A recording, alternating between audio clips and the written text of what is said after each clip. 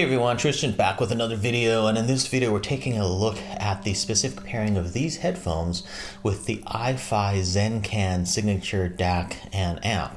These are the drop Sennheiser HD6XX headphones, and they're basically a cheaper, slightly cheaper version of the Sennheiser HD600 series headphones, i.e. HD600 or HD650s.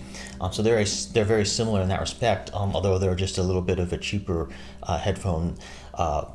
You know, they are sort of commissioned. These ones are sort of commissioned by Drop, which used to be Mass Drop, and these are made in Romania, not Germany.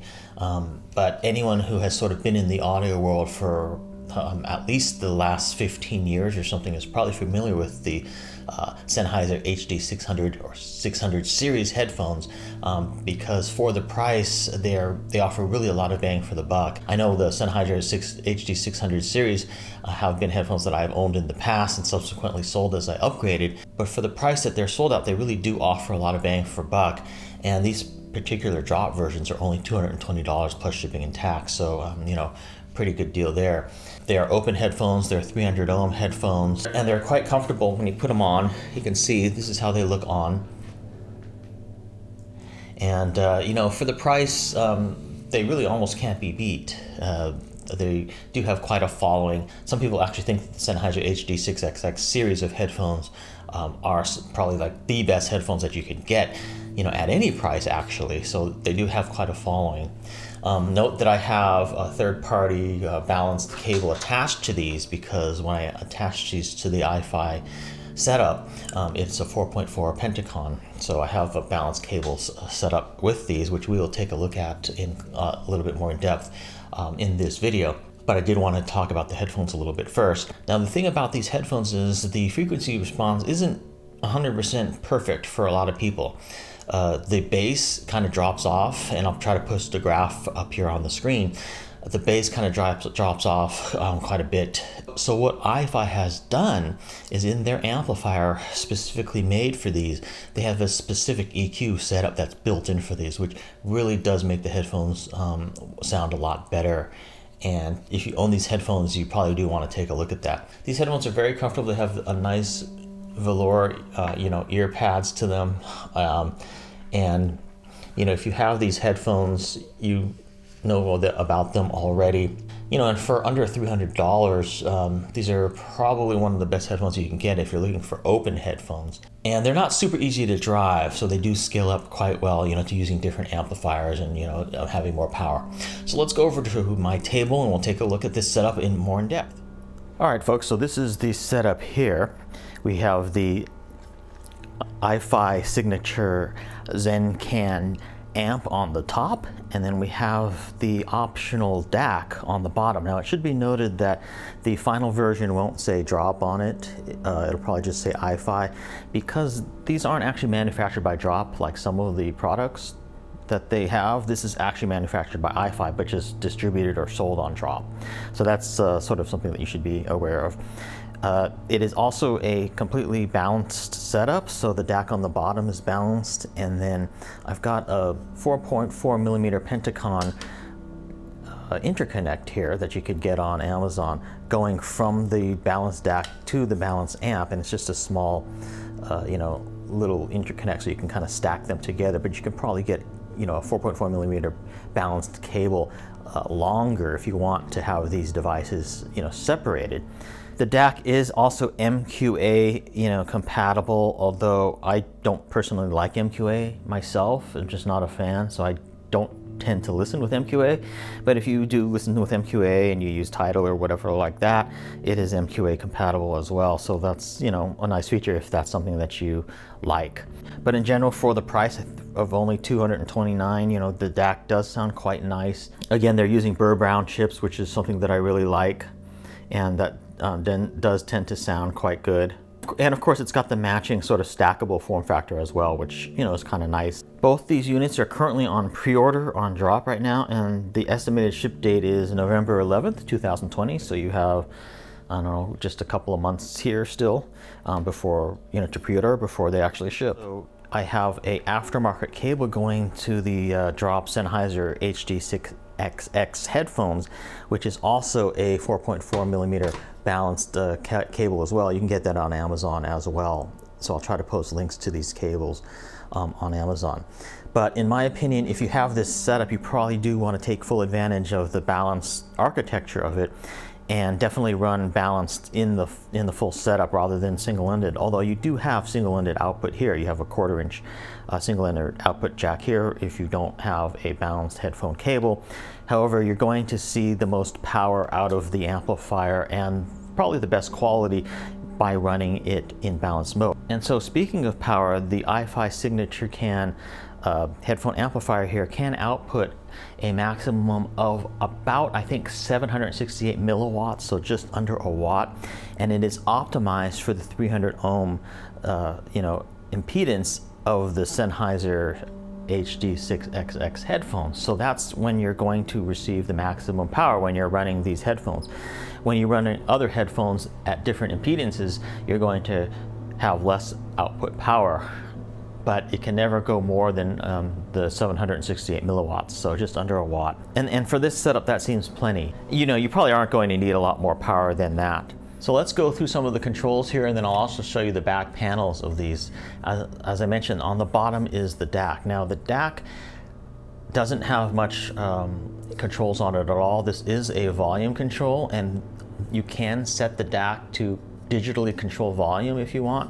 However, if you're plugging this into an external amp, like what I have here, or powered speakers or something like that, I would recommend just having this be on line out mode, and then this wouldn't do anything. But the digital volume control on the DAC is there if you need it. And then on the back of the DAC, which is on the bottom here, you can kind of see what's available to you in terms of the different options. One thing I will note is the review unit that I received did not come with a power supply, which is a DC 5-volt power supply here. However, it's USB powered, so as soon as you plug in a USB like into your computer or whatever, it's going to power up the DAC for you. That's not the case with the amp, though. The amp does require a power supply. So here's the USB input going from right to left. And then you also have your single-ended outputs right here. And then you have a switch here for variable or fixed volume, which I already discussed on the front.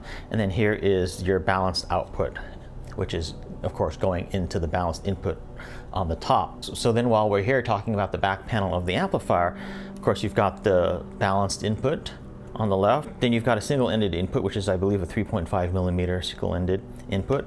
And then you've got your RCA inputs, left and right. And then you also have a balanced output as well. So if you want to use this as like a preamp to like another amplifier or something like that, you can actually plug in a 4.4 millimeter Pentacon balanced.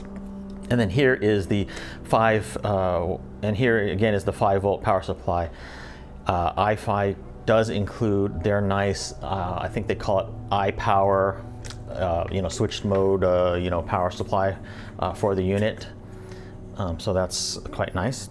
And then the front panel of the IFI Signature Can amplifier is right here, and you would turn it on by clicking it right there, and it will then click on. And then you've got your different inputs, so you can set your inputs right here, 1, 2, and 3. 3 being the balance. Then you have the different inputs on the back, whether it be single-ended or whatever. And then you have your gain switch right here. So it's got 4 levels of gain, and as you press that, you can kind of see the LED changes there. So just depending on what headphones you're running or how loud you like to play them, you probably want to play around with the different gain settings. I actually found on the regular low gain, it drove the Sennheiser HD6XX headphones perfectly fine, actually.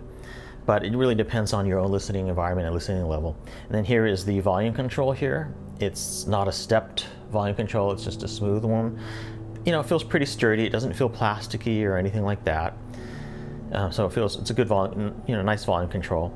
Single-ended 1/4 inch output, balanced 4.4 millimeter Pentacon output. And then this is the switch that enables you to get into the special Sennheiser HD6XX mode. And as you can see, that's on right now. So toggling that, you can actually turn that off. It's basically like a 4-way switch. So you have totally off, HD6XX EQ mode on, 3D mode on, which is supposed to make your sound stage like more expansive and stuff like that. And then you can have both of those on.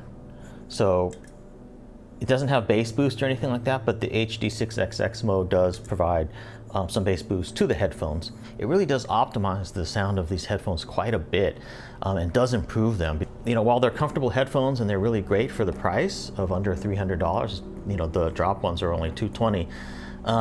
They can use definitely a bit of EQ, and I've always thought that. So the fact that IFI has the built-in EQ here is really nice, and it makes it so you don't have to further EQ it digitally or anything like that. And it just makes the sound a lot more involving, a lot warmer, and a lot more listenable, and just a lot more sort of right-on sounding. Definitely bassier as well, which is something that I like quite a bit. And IFI does it really well. Like, you know, I believe this is a completely analog circuit here. IFI really does tend to do things like bass boost and built-in EQ really quite well, and you know, really nice sounding. So I've talked about the price of the headphones on drop, which is $220. So the price on the IFI ZEN Signature amp, which I believe is a drop exclusive, is $249, and they're taking pre-orders right now, so it's not out yet. $249 for the amp, and then if you want to add the balanced DAC below it, that's an additional $229. And the DAC uses, you know, the Burr Brown chips, which IFI uses, and which I like, which sounds pretty good. You know, I don't tend to like the ESS Sabre-based DACs. They tend to sound a little bit kind of hollow and harsh to me. So they did a really good job with this DAC. It does sound really nice, and when paired with this amp especially, I think it's just a really good match. You know, and for the price, I think this amp sounds really nice, and also the build quality of it is really nice. It doesn't feel plastic or anything. It's, you know, it's all metal, and it looks kind of space age, as you can see here. It fits really nicely on the desk. So, you know, I just think for a nice compact setup, for somebody who wants something kind of small, this is just a nice setup. I mean, it sounds really great. And if you already own some of the Sennheiser HD600 series headphones, if you're looking for a compact desktop headphone setup, this is definitely something that you may want to consider. Certainly you can use it with other headphones as well, so you're not required to use them with these headphones. The headphone amplifier works perfectly well, you know, with any headphones. But it's just nice to have that HD6XX optimized setting if you own the HD600 series headphones.